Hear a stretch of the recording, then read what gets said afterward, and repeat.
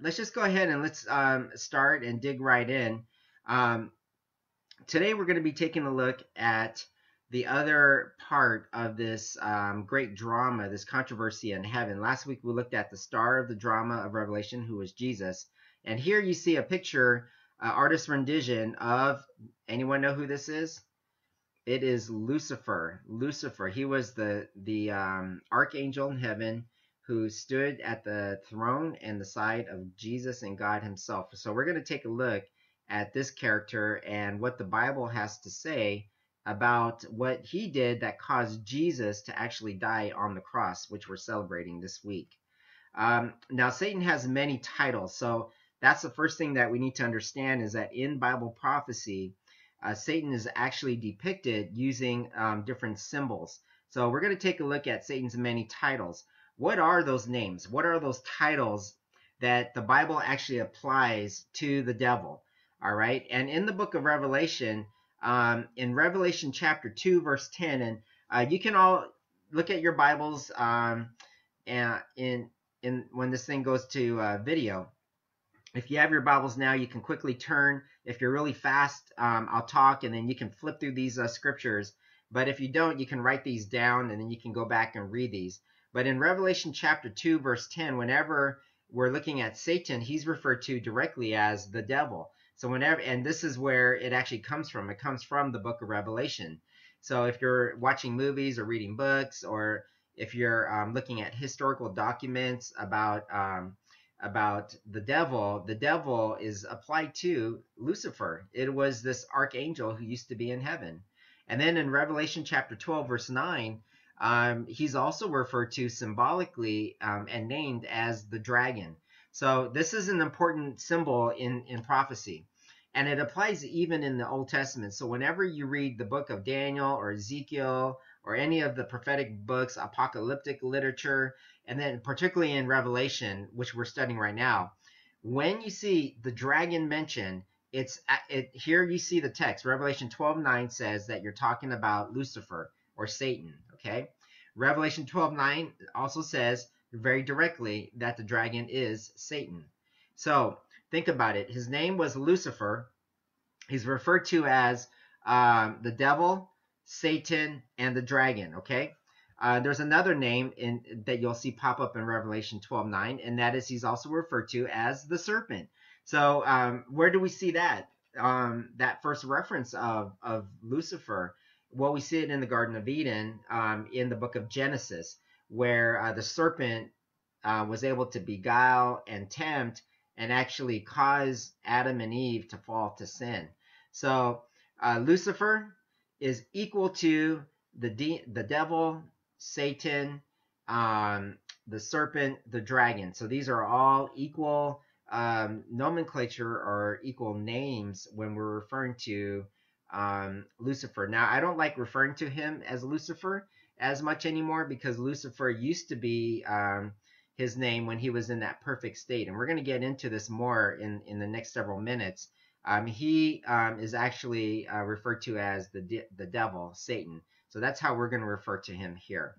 And then in Revelation chapter 12, verse 10, another title that's given to him is actually wrapped up in his purpose and his goal when it comes to you and I.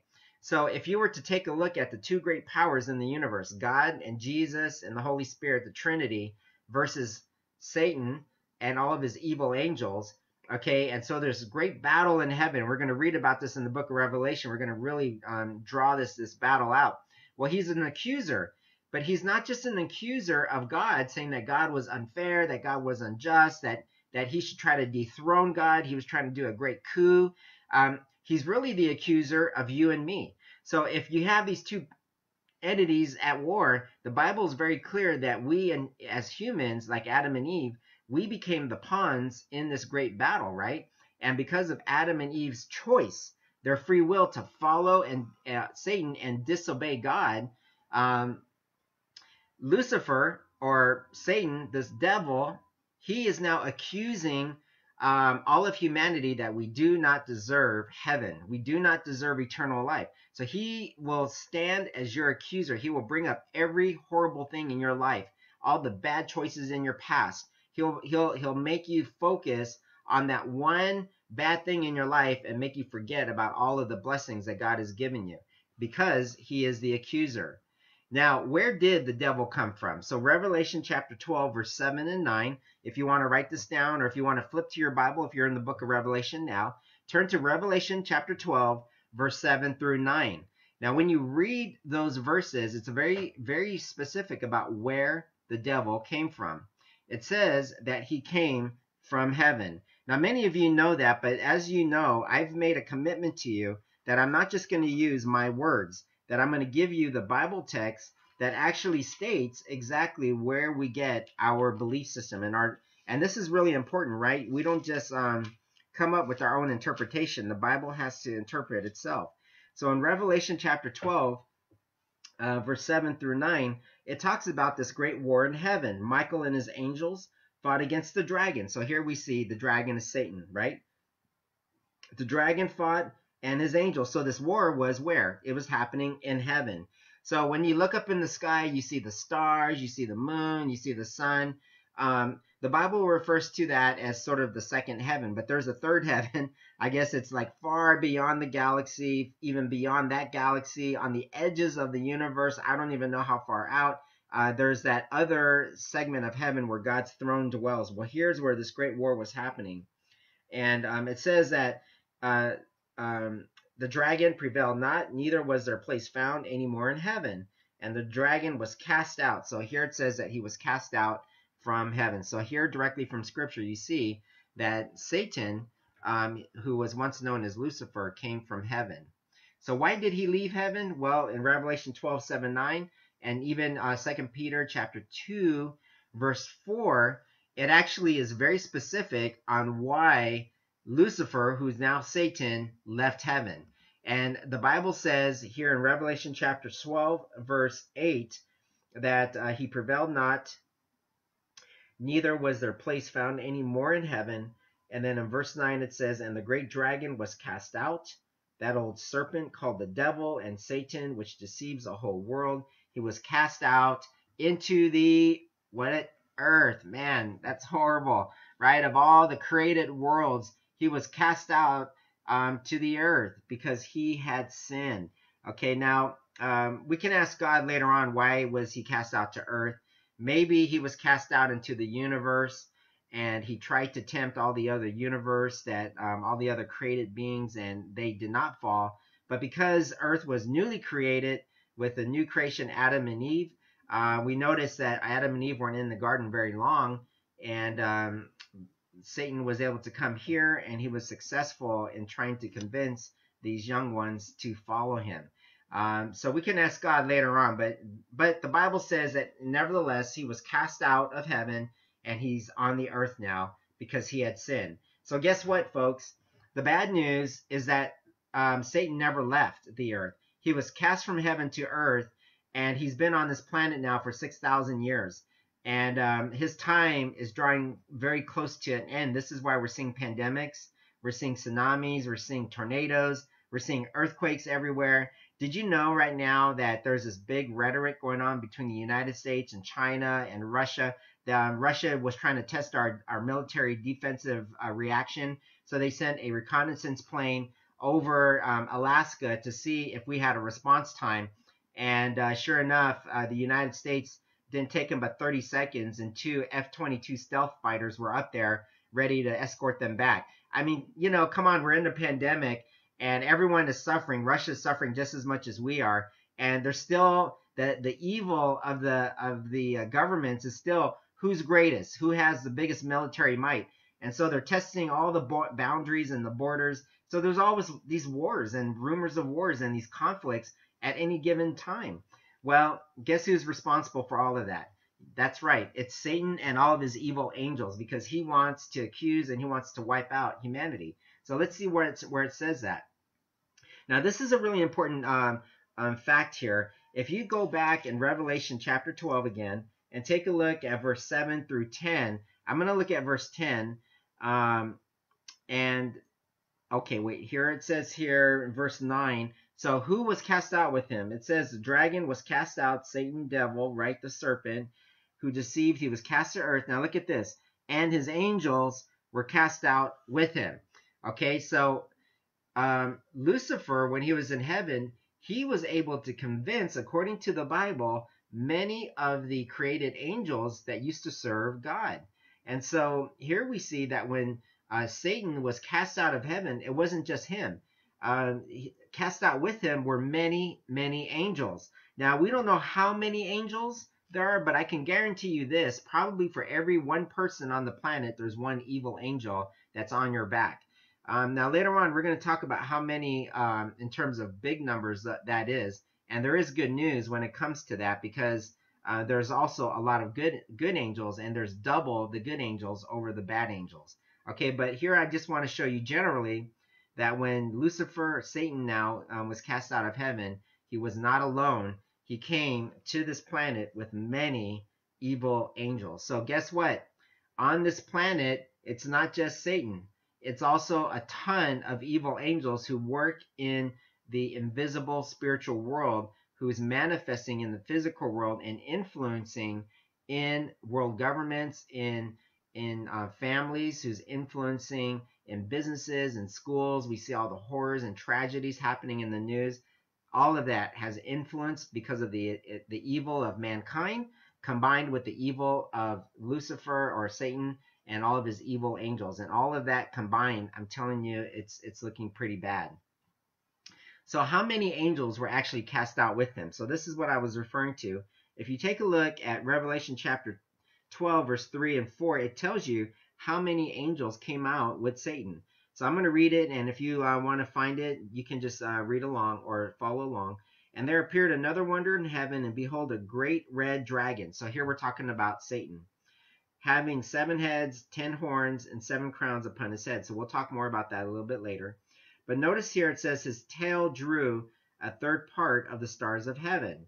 Okay, so that third part of the stars of heaven, whenever we're referring to stars, we're representing angels. So here it says that Satan's tail of influence was able to take 1/3 of the angels in heaven. Okay, so 1/3 of the angels of heaven. Now, if you look in Revelation chapter 1, if you look at 1 and 2, you'll find a key there that says whenever referring to stars, it's referring to angels. Okay, now what is the origin of the angels, including Satan? So where did they come from? Where did these angels, these evil angels, as well as good angels, and Lucifer all come from? Well, in Colossians chapter 1, verse 16, Colossians chapter 1, verse 16, Paul was writing to the Colossians, and he gave us a hidden secret. In that letter, that epistle that he was writing to them, he mentioned that the angels were created by Jesus. So when you think about the angels and you look at Colossians, it says very clearly that Satan, all the evil angels, and all the good angels were created by Jesus. Now, when you take a look at the numbers, 1/3 of heaven's angels turned evil, and they went with Satan out of heaven. How many does that leave in heaven with Jesus now? Think about it. 1/3 left. How many are left in heaven? 2/3. So that means that for every one bad angel on the planet, there's 2 good angels in heaven. So every time my family gets together and pray, we always pray for our guardian angels. And I actually visualize them. I visualize our guardian angels guarding every corner of our home. And I see them with their swords drawn, flames of fire. And I pray for the Holy Spirit on my home. And all of my kids, I pray for my daughters who are my eldest. Our eldest daughter is in Chicago. I have another daughter and her husband down in Florida. And then our family here, I pray for the angels, because the angels will protect and they will fight against the evil angels. So I encourage you to pray for that as well. The Bible actually promises that you already have angels assigned. So we can talk more about that later. If you have a question, I can send you the text on anything that I'm talking about here. But here, very clearly, Colossians says that angels were created by Jesus. So what was Satan doing in heaven before his fall? Okay, so let's think about that. What was Satan doing in heaven before his fall? We know what he's doing now. He's creating all this havoc. He's the author of death. He's just doing everything he can to wipe out the human race. But what was he doing in heaven before the fall? And what was his name? So in Ezekiel chapter 28, verse 14, and write that down. And here's two other texts. So you got three here that I'm going to give you. If you look at that, write down Psalm 80, verse 1, and Isaiah 14:12. So you need to look at all three of those. It's never good. And this morning we had a very good discussion about using scripture. It's important that we use the entire Bible, use multiple texts to confirm what we believe. Don't hinge your entire theology or an entire doctrine on just one text. And many times it's not just one text, it's like one phrase in that text. So here it's very important that we use a consistency of Old and New Testament and Psalms and Proverbs and minor and major prophets to get a general picture of the principle of what God needs us to know. Well, what was his name? And what was Satan doing? Well, in Isaiah 14:12, his name was Lucifer. So you already knew that, but I just want to show you the text where we derive that from. So Isaiah 14:12 says that his name was Lucifer. And then in Ezekiel 28:14 and Psalm 80, verse 1, here's one thing that you didn't know. He was a covering cherub. Now, when you think about a cherub, there are two types of angels. You have seraphims and you have cherubs. And cherubs had a unique place because they were closest to the throne of God in the sanctuary, in the tabernacle of God. And if you remember the Ark of the Covenant back in the Old Testament, you know, where the table of the Ten Commandments were placed inside, and you had the mercy seat. They made a movie about it, Indiana Jones and the Ark of the Covenant. So that's actually based on actual history, where Moses was instructed by God to create the Ark of the Covenant, and there was a mercy seat. It was all made of gold, and it was a box, and inside had Aaron's rod, the Ten Commandments, where it had God's written law with his own finger in stone. It had manna in there. Okay, and then it was covered, and then but there was something unique about it. You remember that there were two angels. They were cherubims, okay? And their wings would come across and it would cover the mercy seat, okay? So there was two angels. It was modeled after a pattern in heaven. And so in heaven, here we see in Ezekiel and Psalm that Lucifer was one of those cherubs. In other words, if you take a look at the most powerful angels that existed, obviously you're going to say there was Gabriel. Gabriel was a powerful angel, a messenger. He came to Daniel. If you're studying with me on Friday nights, we're going to be looking at Gabriel a lot there. Gabriel went to Mary and announced the birth of Jesus. Okay, so maybe Gabriel was one of those, but clearly Lucifer was the other cherub. Okay, so he was the one that was at the throne of God. He was the covering cherub. All right, so he had a special role in heaven. Now, just coincidentally on the side, when Lucifer fell and he became Satan, guess who took his spot? Well, we are told you just read it we read it in Daniel chapter 12 last week, but we also read it just now that Michael, the archangel, maybe he's the one that took Lucifer's role. We can get to heaven and we can see if that's true or not. We can just ask God that question.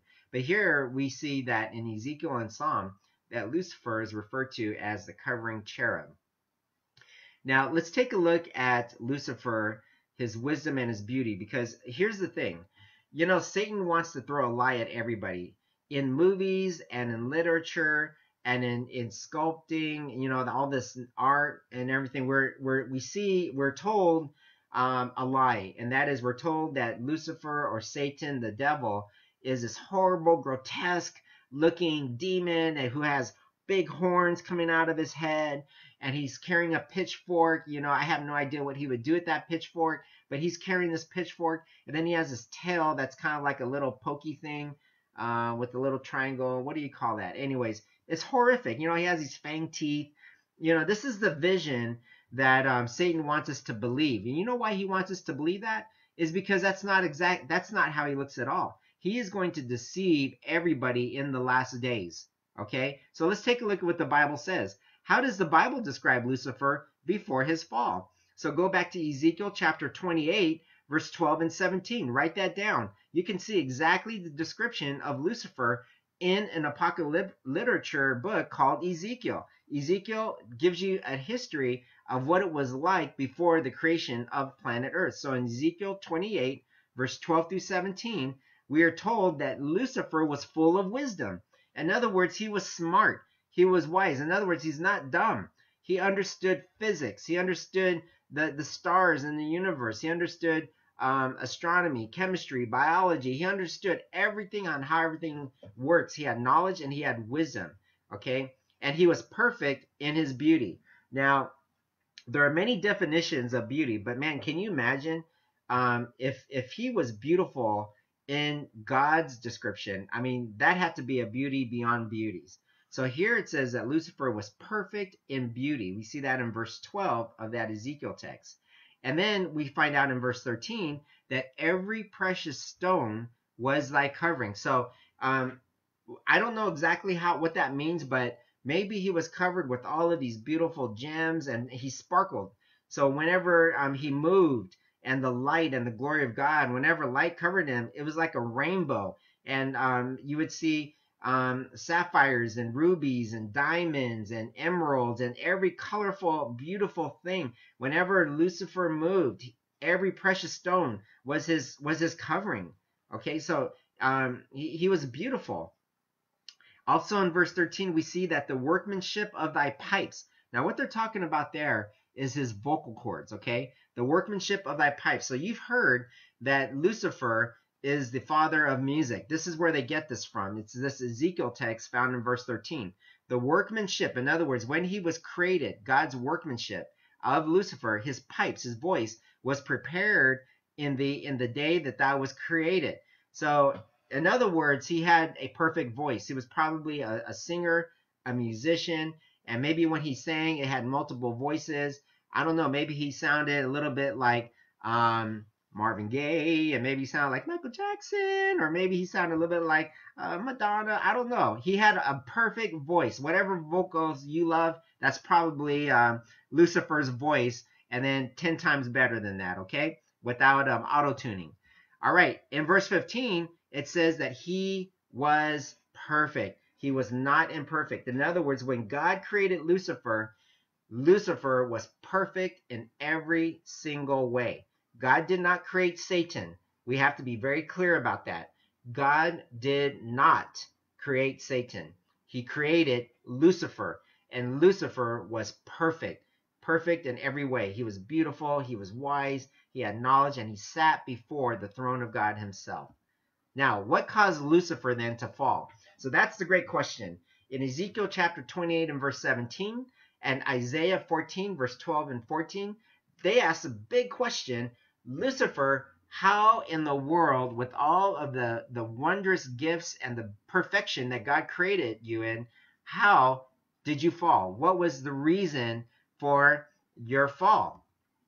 Well, Ezekiel 28:17 says, because of his brightness, because of his wisdom, and because of his beauty, he became proud. This is why God hates the arrogant and the proud, because it reminds him of Lucifer. Whenever we put ourselves up and we say, oh, we're better than that person. Look at all that I have done. You know, even though the terrorists attacked the World Trade Center, we are so mighty of a nation, we will build it up. You know what? We missed the warning signs there. And now we have a pandemic. Because we constantly rely on our own knowledge, our own wisdom, our own strength, and we fail to go back to God, this reminds God of Satan. Because of Satan's brightness, his wisdom, his beauty, he became proud. It's better to be humble, right? That's what Jesus says. So because of his pride and his arrogance, we begin to see a self-choice that Lucifer makes. He looked at himself. He was probably walking one day in heaven. He was hanging out with his friends, maybe some angel friends, and he was walking by the river of life probably, and he happened to look in there and he saw a reflection of himself there. He said, woo, man, you're looking good today, right? That's probably what Lucifer said. And in his mind, he said, you know what? I know how everything works. Look at me. I'm looking pretty good. Every time I move, there's like a rainbow. I'm like my own disco ball, right? And all his best friends, his other angels said, yeah, you know what? And he said something in his mind. He says, you know what? God is not fair.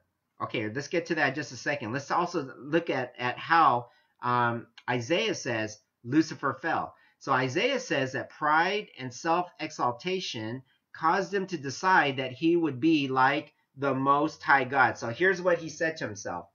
According to Isaiah, Lucifer was walking around, saw himself as very beautiful, and he says, I am going to be like the Most High God. Can you imagine that? The audacity of this created angel to say that he is going to be like God? Okay, that's absolutely crazy, but that's what the Bible says that Lucifer did. Now, I want you to take a look at 4 points that you need to remember. Number 1, 1 John 4:10 says that God loves you. So we're going to reveal this great controversy and how Satan is going to try to bring us down. But don't fret, because God says in 1 John 4:10 that God loves you. He loves you, okay? God loves all of his created beings. But the second point is God wants our allegiance through love. In other words, he is not going to force us to be robots. You know, he could have made Lucifer and all the evil angels, he could have made you and I like robots, right? Without the power of free will, without the power of choice. But because he loved us so much, because he loved Lucifer and the angels so much, he said, I want that love and that allegiance and loyalty because they choose to give that to me through their love. Because I love them, I want their love back. And it's a reciprocal relationship. That's what God wanted, right? He could have made us like robots. He could have made Lucifer like robots. But how would that be? Can you imagine? I am in love with God. I am roboto. Can you imagine that? What kind of life is that? Okay, God gave us the power of free will, the power to choose. Likewise, he gave that same gift to Lucifer and the evil angels. Why? Because John chapter 14 verse 5 says that God wants our allegiance. He wants our loyalty through our own choice to love God. Now, here's the third point. God actually regrets that we are caught as victims of Satan's tyranny.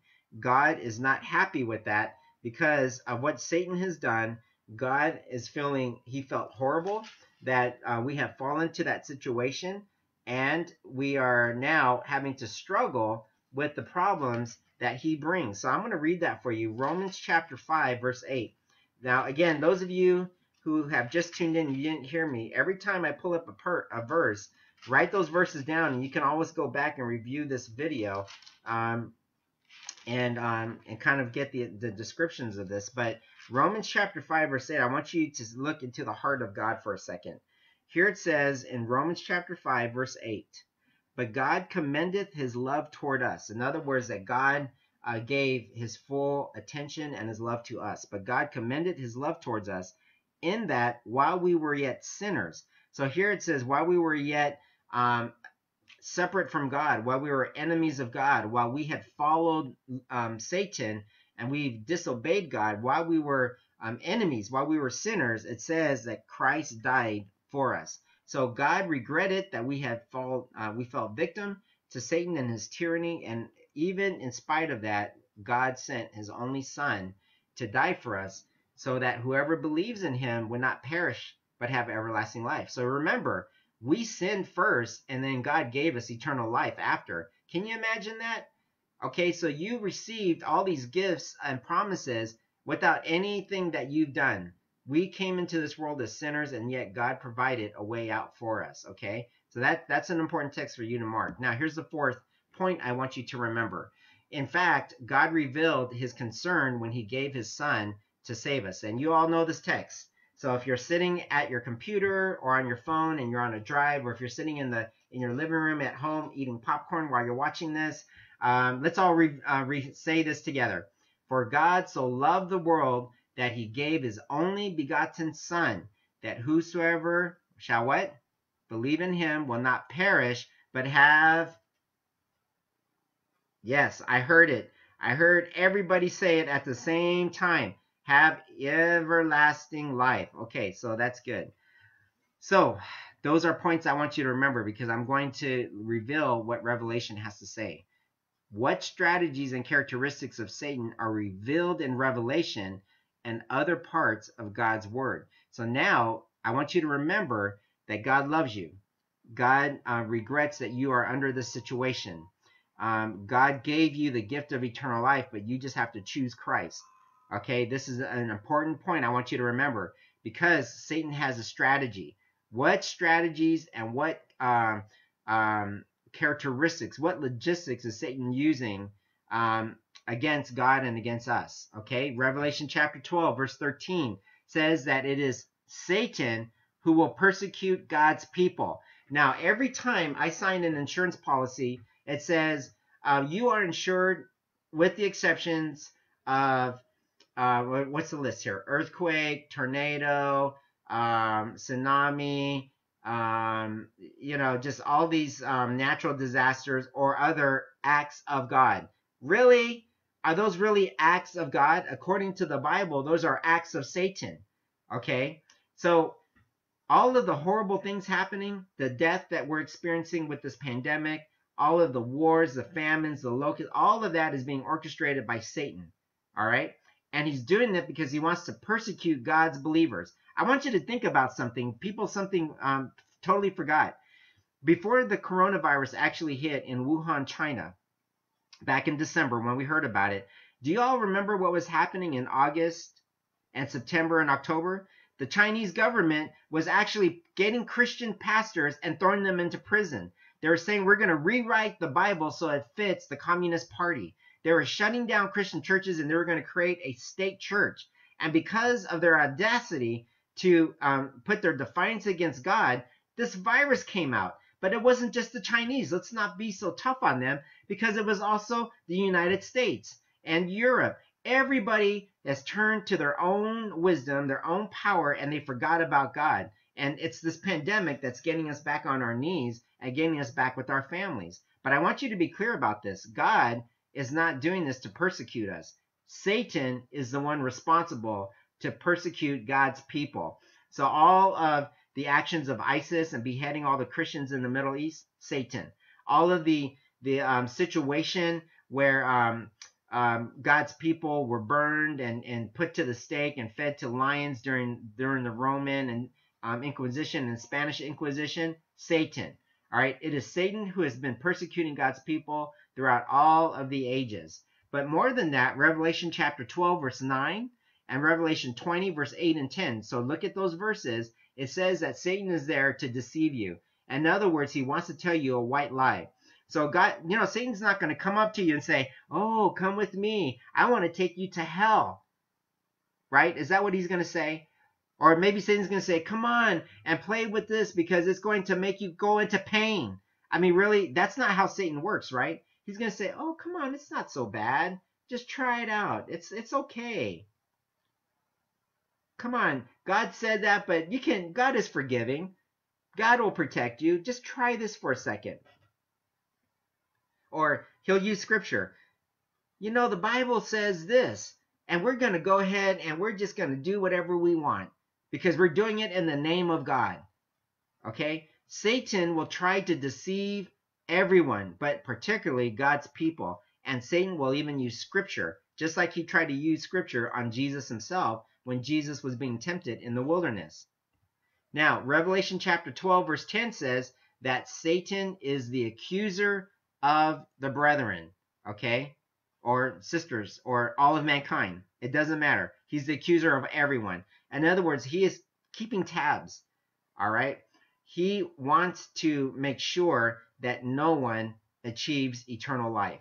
So just as God wants you to be saved, just as God wants your children and your grandchildren to be saved, just as he wants all people to come to Jesus and accept him as our Savior, and it's not that big of a deal. It's not that hard to do.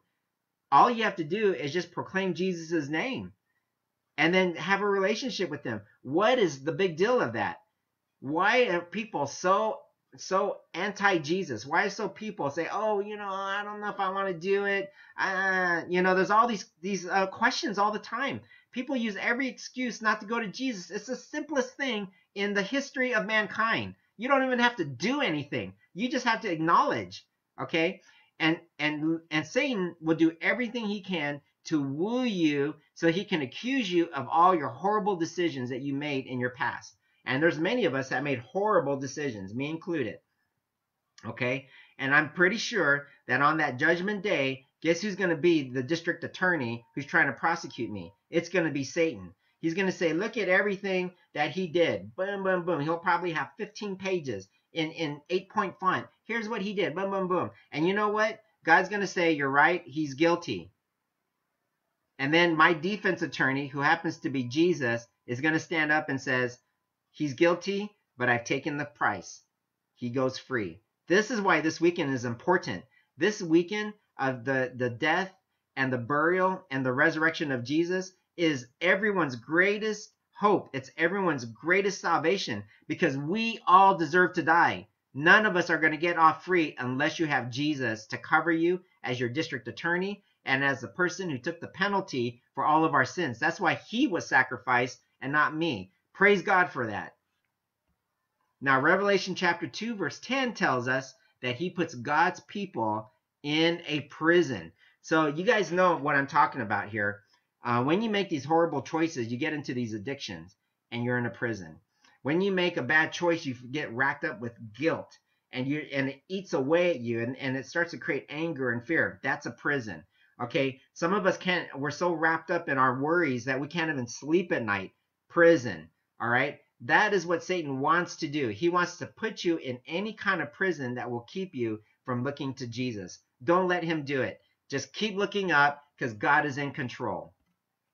Now, Revelation chapter 2, verse 13, again, write all these down. You can look at these later. Revelation 2:13 tells us that he was the one who killed or martyred God's people. So you might say, oh, those horrible Romans, those horrible Germans, the Nazis, I mean, those horrible blah, blah, whatever, whoever they are that killed and martyred God's people, it was all Satan's fault and his evil angels. Okay? That wasn't God. So whenever you see your mother, your grandmother, your child, when they go through suffering like cancer and they pass away, you know that first death is a gift from God. What we need to be more concerned about is that second death, which we will get into in a future study, that eternal separation from God. Okay? That eternal separation from God is what Lucifer, what Satan wants. He wants everyone to be separated from God. You know what he's like? He's like that soldier who knows he lost. And he knows that his time is coming to an end. And so what he's trying to do is he's trying to take down as many people as he can with him. And you've seen movies about this. You know, there's some people that are like that. If I'm going down, I'm taking as many people down with me. So they'll take their gun and go, take their sword, just do all crazy stuff and kill as many people as they want. That's Lucifer. Satan is going to try to devour as many people in his path as he can. And he has a lot of evil angels with the same goal in mind. Now, Revelation 12:12 tells us that he is so angry. He's so very angry because he lost the war. So he is so angry at God that he turns that anger and transfers it onto the remnant of God's church. That, you know what the remnant means? It means that it's God's people in the last days. So God has had a people through all of history, from Adam and Eve, even to our last days, okay? We're going to talk about who those remnant people are, because I hope that everyone who's watching this is a part of the remnant church, the original church of God. You are the ones. If you are alive during this time, in our time, you may very well get to see the coming of Jesus. I want you to just swallow that for a second. Imagine Jesus could come in your lifetime. You'll look and your eyes will behold the coming of Jesus. Man, that's crazy when you think about that. Okay? But Lucifer, Satan, is very angry. And he knows his time is short. So guess where he transfers that anger? He took that anger against God and he's now turned it on you. He's turned it on the people of God. Okay? Those who do God's will. So if you are doing God's will right now, you're part of the remnant. And guess what? You've just been painted with the target. Okay? But don't worry. Don't be fearful, because our God is greater than Lucifer. Remember, who created Satan, or who created Lucifer? It was God. So God can wipe him down. Okay? And we're gonna see that's exactly what's going to happen. John 8 verse 44 in the Gospels, we are told that Satan is a liar and he is the father of all lies. So everything that you hear from Satan and everything that he tries to say in a white lie, it's not true, and he's the father of all lies. Now, let's think for a moment. What were God's options? Okay, so how could God have dealt with Lucifer when he rebelled in heaven? When Lucifer got a third of the angels and he created this coup in heaven. Okay, so the first thing he could have done was what? He could have destroyed Lucifer. The second choice was he could have just ignored Lucifer and said, "Oh yeah, whatever. We'll let him do whatever." Okay, so he could have killed him, destroyed him and all the evil angels right there in heaven, not worry about it anymore. Or he could have ignored Lucifer. Or the third is give time for the universe who were watching to see the result of Lucifer's rebellion. So think about it for a second. What would you think the other angels and the other created worlds would have thought if God would have destroyed Lucifer and all of his followers right there in heaven? What do you think the other created universe would have thought? Well, they would have been afraid, right? They would have said, whoa, maybe Lucifer was right. I mean, I can't believe I just saw what just happened. God just killed Lucifer. He was the cherubim that covered the Ark of the Covenant and all of his followers. Yeah, I better make sure that I follow God. And every time the angels come in God's presence, they would have been afraid. And remember, God wants our allegiance and loyalty out of love, not out of fear. Now, if he would have ignored Lucifer, guess what would have happened? Then there would have been that sin in heaven, that battle in heaven. There would have been a chaos. God can't have that chaos. He can't have that war in heaven. He can't allow Satan or Lucifer to go from planet to planet trying to create this great coup. I mean, not even in our own society will we allow that kind of thing to happen. God couldn't allow that to happen either. But God took the higher road. He went with option 3. He gave time for Lucifer to go through his rebellion so that way the universe and the angels and all the other created beings can see the results of Lucifer's rebellion. And then we can see who is actually right. And let me tell you, Satan has done a horrible job on this planet. He has really showed his hand. We've seen horrible disasters, horrible death, pain, tears, sorrow, so much. Many of you who are watching right now, all of the pains that you're going through with your families, with your own health, all of that is because of sin and because of what Satan has done on this planet. So all of that is as a result of this rebellion that Lucifer gave.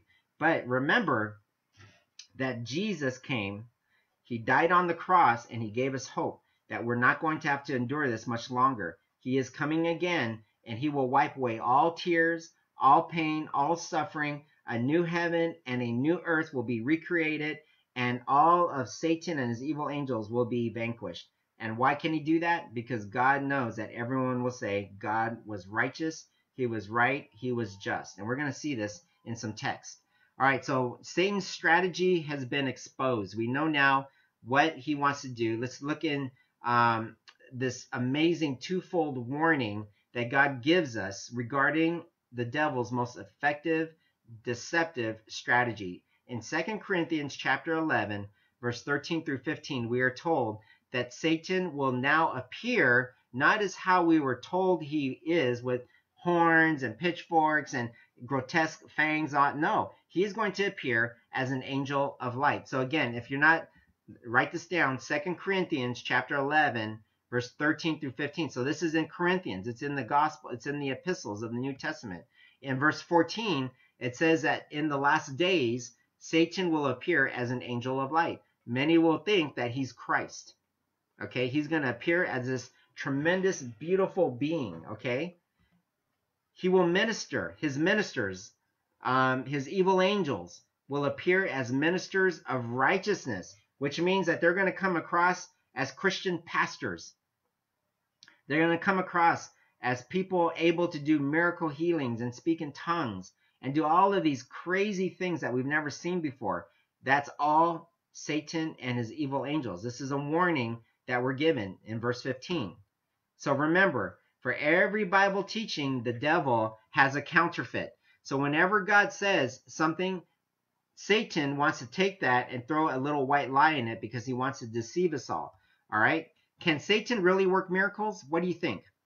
Do you think that Satan and his angels can do these crazy miracles? Or does he only appear to do miracles? Well, write these down. Revelation 16, verse 13 to 14, in 2 Thessalonians chapter 2, verse 9, the Bible says that in the last days, Satan and his evil angels, his ministers, will go out represented as spirits of devils, and they are working miracles. So they will be able to work miracles. That's why you can't rely on miracles to verify whether something is from God. You have to only rely on Scripture. So how effective are his miracles in deceiving people? And I read this to you last week, but I'm going to review it again. Matthew 24, verse 24 is the key text, but you'll also find it in Matthew 7, 21 and 23. Satan is going to be so effective in deceiving people that in Matthew 24 it says that if it were possible, that even the very elect will be deceived. Now, who are the very elect? These are people who pray, who have a relationship with God. These are people who study God's word. And it says that Satan will be so convincing that he will be able to even deceive those people, if it were possible. Now, it says if, which implies that it won't be possible, but it could be possible. So that's why you need to continue to study and pray and stay close to the word of God, because Satan will be so convincing that you could possibly be deceived. Now, in Matthew 7, 21 and 23, it says there it's so effective that in the judgment day, many will think that they are saved until Jesus tells them that they are lost. So there are many people who are coming in the name of Christ, who says, I'm a Christian, I believed in God, I was saved. I went to this evangelistic meeting and I accepted Jesus. I even walked up to the foot of the stadium and I prayed and I had tears rolling down my eyes. And oh man, I thought I was saved. And Jesus himself in Matthew 7, verse 21 to 23 says that he will tell some of these people, depart from me. I don't even know you. Isn't that crazy? They were deceived by Satan. That's why it's so important. I can't even highlight this enough. You've got to read God's word. You have to know from the Bible itself what God has to say, and not rely on tradition and not rely on other people for your own salvation, because Satan will always have a false truth. Okay? And the Bible gives us a warning that Satan will be so effective in his deception that even the very elect could be lost, and many who think that they are saved will be lost. That's actually pretty crazy when you think about it. Would Satan ever quote scripture in order to deceive? Well, I mentioned this before. In Matthew chapter 4, verse 1 and verse 5 and 6, we are told that he would, because he quoted scripture when he tried to tempt Jesus. You remember, Jesus was hungry, and he didn't have anything to eat. And what did Satan tell him? See that stone? Turn it into bread. And Jesus, knowing that that was a temptation, said, man shall not live by bread alone, but every word that proceedeth from the mouth of God. So right there, Jesus was able to overcome that temptation. But notice there that he used scripture.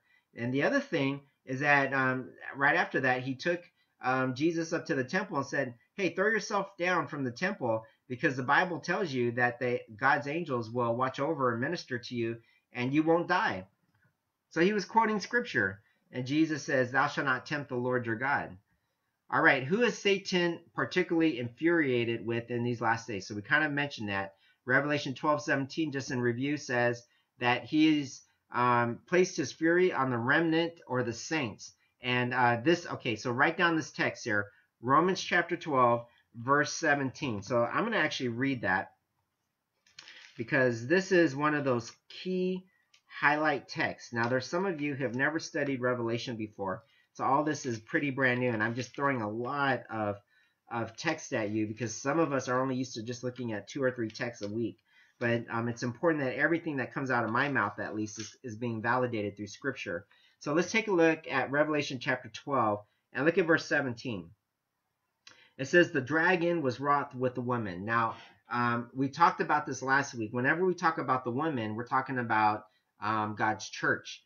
Okay, whenever we talk about the dragon, we're talking about Satan. So it says here, Satan was angry with the church, okay, the remnant church, and he went to make war with the remnant of her seed. So God had a people, a church, represented by a pure woman. Satan was so angry, represented as a dragon, at the woman, that he went and made war with the remnant of her seed, her children. So we're talking about the last day church, okay? So it says here, who are those remnant? Okay, so here's the qualifications for who the true church is. All right, so the true church isn't like, it's not a semantic, like it's not known as the Church of God. It's not known as Latter-day Saints. It's not known as Seventh-day Adventists. It's not known as Methodist or Catholic or Lutheran or whatever other name is out there in the 200 or 300 some denominations. Okay, what is the qualification to be a part of the remnant church in the last days? So take a look at it here. It says here, these are those who, what? They keep the commandments of God. Man, that's crazy, because I was always told that God's commandments were abolished. How can they be abolished when God wrote them himself with his own finger? All right?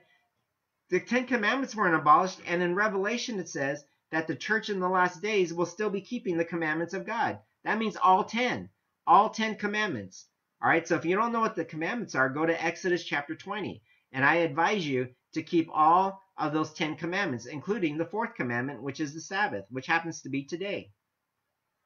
So it says here, these are those who keep the commandments of God. And notice here, and. So it doesn't say or, it says and. So in other words, you need both. It says they have the testimony of Jesus. Now many people say, oh, I have Jesus, but I haven't been baptized, that new commandment. I don't do foot washing. I don't do the Lord's Supper, and I don't keep the 10 commandments. But you know what? I accept Jesus. Is that enough? What do you think? According to the Bible, you need to keep the commandments of God, and you have to have the testimony of Jesus. Now, the testimony of Jesus is actually a little bit deeper than you realize. So many people who say they have the testimony of Jesus don't even know what they're talking about. And later on, I'm going to show you that the testimony of Jesus is not just proclaiming Jesus. It's actually having a unique understanding of Jesus through the spirit of prophecy. But we'll get to that in just a minute. The highlight that I want to say here is that God's church in the last days won't have any tags, but they're going to be identified by their actions, their minds, and their heart. And in their actions, their minds, and their heart, right, they're going to be keeping the commandments of God, and they will have the testimony of Jesus. And this is so important. I can't even highlight this more. If you do not believe that Jesus is God, and if you do not believe that he is the way to the Father, then we need to pray for you, and you need to pray, because Jesus, is the only way into heaven. I'm telling you, Jesus is the only way. All right? Now, how can I be certain that Satan will not deceive me? So I just splattered 4 major texts here. Isaiah 8:20, Acts 17:11, John 7, verse 17, and 2 Thessalonians chapter 2, verse 10 through 12. And again, those of you who are joining me for the first time this week, those numbers in the parentheses are page numbers to a King James Version Bible that has an amazing concordance. And there's many who are studying this with me. So we have a lot of those Bibles. Right now we're all out. But if you'd like that Bible, just type in that little bar there, or just send me an email or a text, or just message me privately on Facebook and say, I want that Bible and I want some more studies.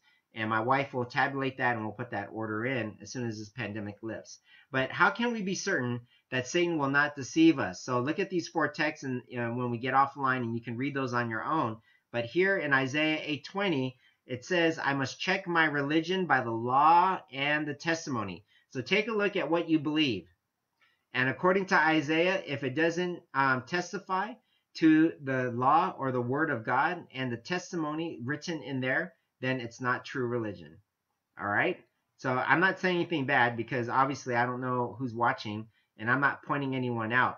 All I'm saying is, if you don't want to be deceived by Satan, and if you don't want to be deceived by man-made religion, because I'm not about religion, you know that, right? Even though I'm a pastor, religion is man-made. I'm talking about being the church of God, being spiritual. If you are a part of the church of God, we have to go back to the original. And the original says, according to Isaiah, that you have to go back to the testimony of God found in the Word of God in the Bible, and you have to abide by the law of God that he wrote with his own finger. That's what God said himself, Isaiah 8:20. Then in the New Testament, Acts chapter 17, verse 11 says that we must submit all new light. So when we learn something new, like many of you are learning something new right now. Many of you are learning something new on Friday night at 7:30. Tomorrow morning at 9:30 and 11 o'clock, I'm going to be throwing out some other stuff. Okay, all of this must be new to you, right? Submit all that new light to the scrutiny of Scripture. So everything has to be validated through the Bible. And maybe some of you don't know where to find it. This is why every time I talk, one thing that one person told me, Pastor, you use way too many scripture. And I say, praise the Lord for that. If you think I'm using too many scriptures, that's because I don't want you to take my word for anything. I want you to go back and read it for yourself. All right. So anything that we hear from the news or from these pastors saying crazy things about having all these Easter services tomorrow, okay, saying that the Bible says that we should do that. Where in the Bible does it say that we put ourselves in harm's danger? Okay. Submit all new light to the scrutiny of Scripture. All right. John 7 verse 17 says, if I am willing to do Jesus' will, I will know of all doctrine, whether it be of God. So here's the thing. You have to be willing to do what Jesus wants you to do. You have to pray and ask God for wisdom. This is why when we pray for the Holy Spirit, and we pray that we know what God's will is in our life. And as we are on this journey, God will begin to reveal doctrines to us and shed light on things because we are sincerely studying Scripture. We really want to know. We're putting tradition aside. We're putting things that we learned from our parents to the side, things that we just assumed was right because the majority of the world is doing it. You know what? Let me tell you something. Just because the majority of people do something doesn't mean it's correct. There's so many people that do things that other people do. They're because of peer pressure, because of tradition, because that's just the way we've been doing it for decades or centuries. Okay, just because people have been doing it for centuries or decades, or because our families have done it for who knows however long, for generations, doesn't make it right. Okay, you have to be able to go back to Scripture for yourself and discover light for yourself. Then we are told here in 2 Thessalonians chapter 2, verse 10 through 12, that we must receive the love of the truth. In other words, we want to know the truth. Every time we discover something new, then we love that truth and we say, how can we abide by it? So many of you follow me on my Zips and Nuggets page. Many of you follow me on my Future of Hopes page. Some of you see some of the things that my family does. And you're saying to yourself, man, I've never seen half of the stuff that Pastor Anderson does. He does the Kaddish on Friday. This is welcoming of the Sabbath. You know, I wear a prayer stall, you know, things that Jews do. And then I do things that Catholics do. I do things that Methodists do. I do things that Baptists do. You know why? Because truth comes from a lot of places. It's all from Scripture. Okay, if it comes from Scripture and God says do it for generations to come to the end, then do it. Just because the church says, well, we just don't do it because it feels, I don't understand it. It's not what I grew up with. Who cares what you grew up with and what the tradition says? Do what God has to say. Okay, and you have a closer walk with God. I tell you, it's awesome when my family gets together and we're able to do welcoming in of the Sabbath, and we have a special meal. We light the candles, and all of that wasn't given to Jews. That was given to God's people. Okay, there wasn't even a Jewish nation when that was given. Okay, all of the things that we do, like baptism by immersion, that's not just for the Baptist. Okay, baptism by immersion is symbolic of Jesus's death when he died on the cross yesterday, over 2,000 years ago. It's our baptism is symbolic that when we get into the waters, we are about ready to give up the old person. When we go down into the water, baptism by immersion. This is why sprinkling is not sufficient. And we'll talk more about baptism later in the future thing. I'm just giving you a highlight. When you go down into the water, okay, what's the first thing you do? You hold your breath. That's symbolic of death. Okay, that's when Jesus was buried in the tomb. This is the day that he was buried in the tomb. This is Saturday, Sabbath. Even Jesus was keeping the law.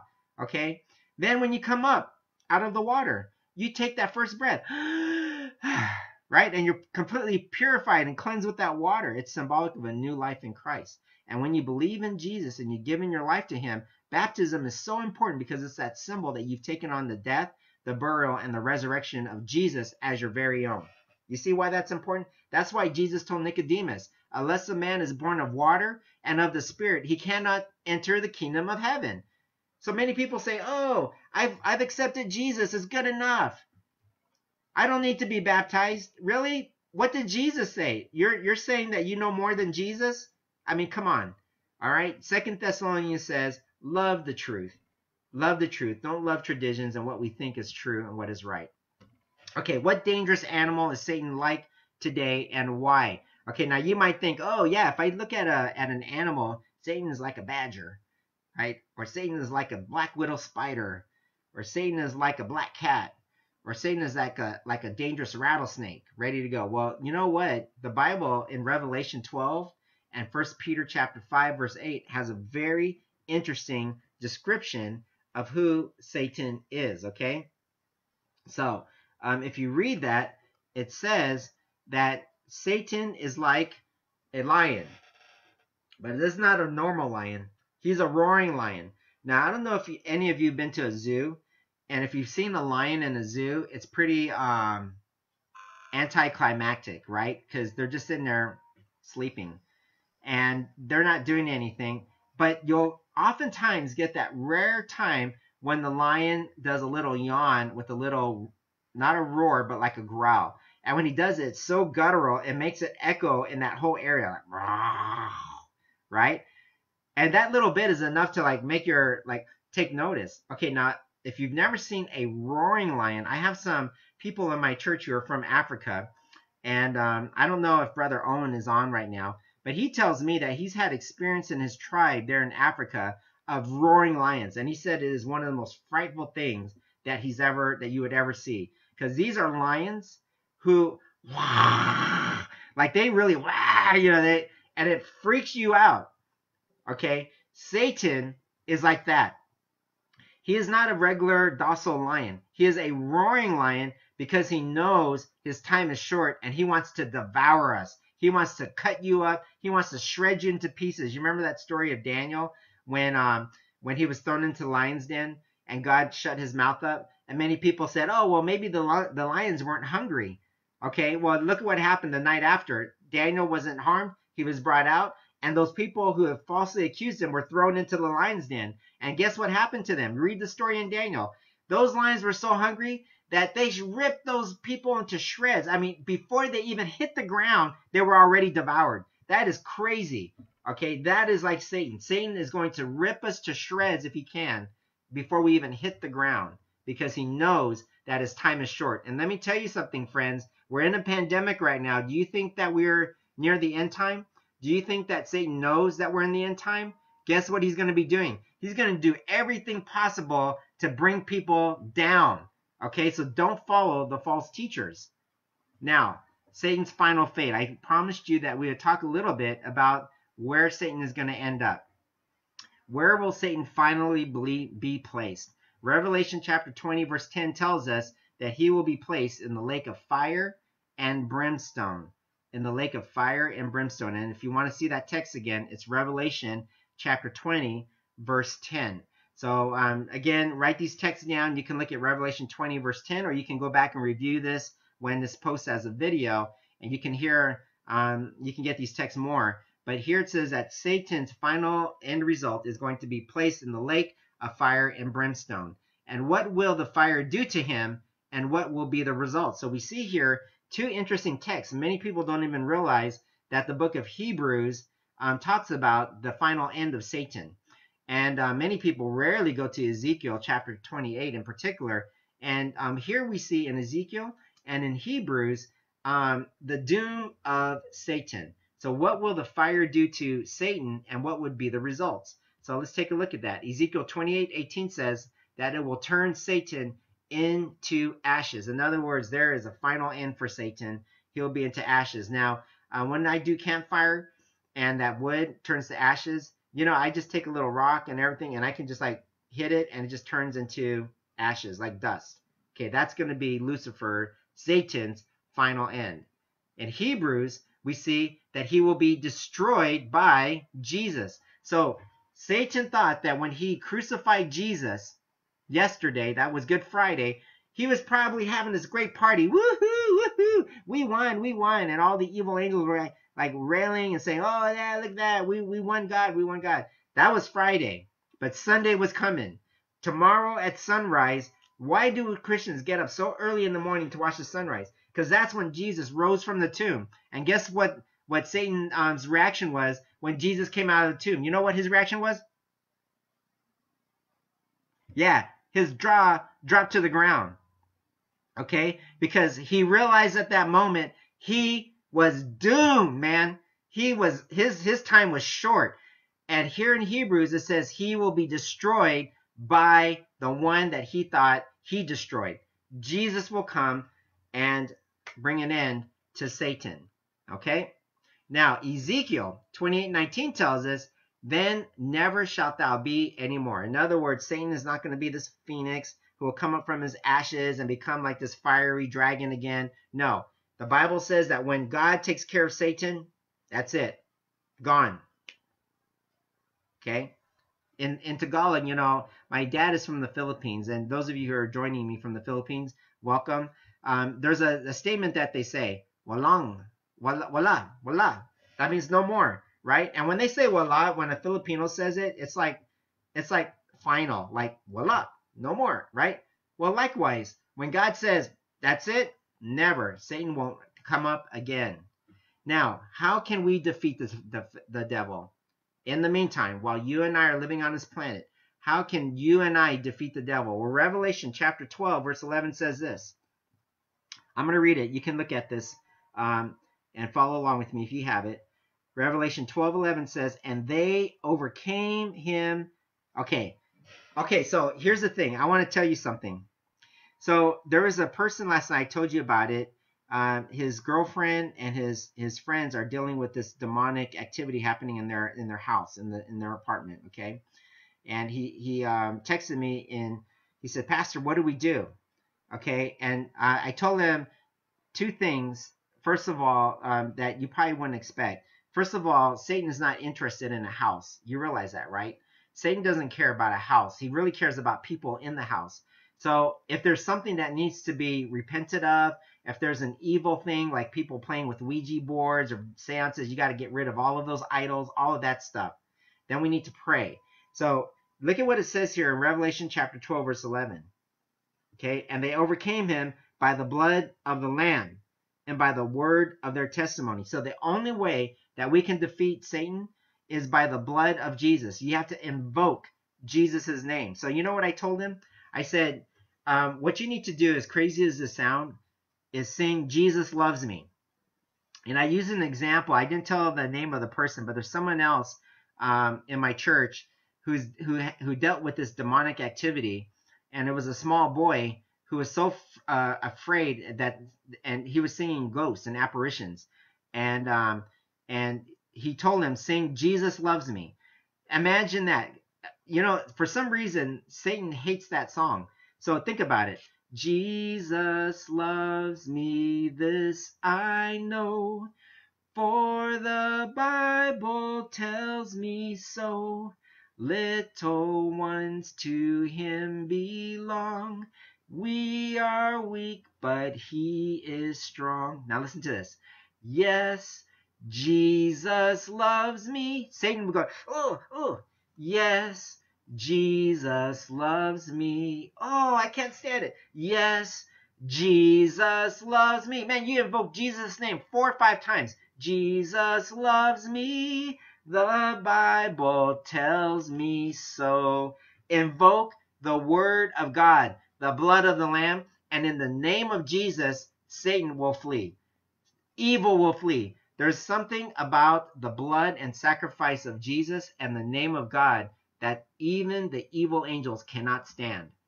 By the word of our testimony, think about what God has done for you. I praise God for his salvation. I praise God for my family. I praise God for music. Play God music. Play Christian music. Sing Jesus Loves Me, this I know. Sing Amazing Grace. And by the word of your testimony in God and giving glory to God and going back to the sacrifice of Jesus, Satan will be overcome, because it says in Revelation chapter 12, verse 11, by the word of their testimony, and they love not their lives even unto death. In other words, we belong to God. What can Satan do to me? Right? God, we belong to you. Save us, please, in the name of your Son. Now, we must be willing to give our life rather than knowingly dishonor the great God of heaven. If you are willing to die for what God has done for you, then guess what? God will come through for you. Now, in the light of Jesus' matchless love for you, there's nothing that you can do really to equal that, you know? And this Easter weekend, in light of this pandemic, it really makes a lot more sense, doesn't it? That we really are not in control of what happens on this planet. We are really up against an enemy that has control over the weather, has control over the planet, over government and powers, it seems. He's influencing there. But I want you to know that God is bigger than all of that. And in light of Jesus' matchless love for you right now, and his blessed invitation of Revelation 22:17 for you, okay, so I'm going to read that to you. Revelation chapter 22, verse 17. And I want you to think on these words, okay? Revelation 22:17. And the Spirit and the bride came, said, Come. Let him that heareth say, Come. And let him and her that athirst come. And whosoever will, let him or her take of the water of life freely.